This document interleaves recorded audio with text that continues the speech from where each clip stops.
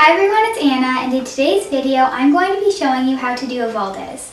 So if you don't know what a Valdez is, it's basically a back walkover starting from the ground.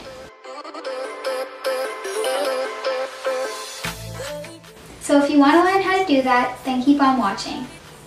First, before doing a Valdez, you should always stretch out your legs, back, shoulders, and wrists.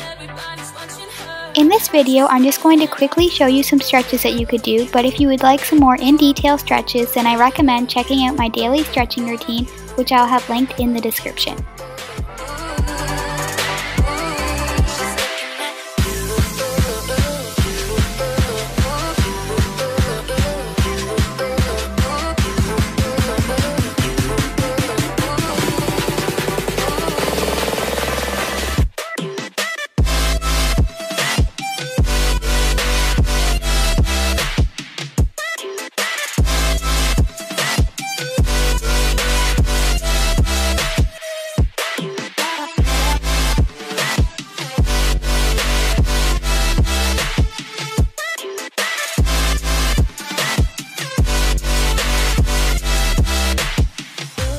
Before learning how to do a Valdez, you should already have a back walkover. If you don't have your back walkover, then I have a tutorial on that as well, which will also be linked in the description. To do a Valdez, start in a sitting position with the leg that you kick over with in your back walkover straight and the other leg bent. The arm on the same side as the straight leg should be out in front of you like this and the other arm behind you.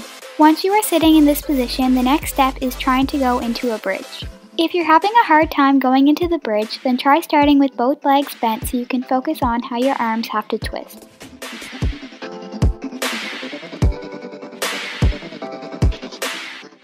Once you've got the hang of going into a bridge, then try going into a one-legged bridge. The key to this is putting all of your weight on the bent leg.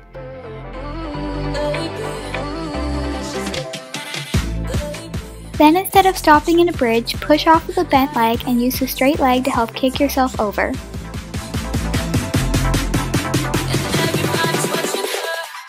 Also remember that this skill takes a lot of practice, so don't be discouraged if you didn't get it the first time.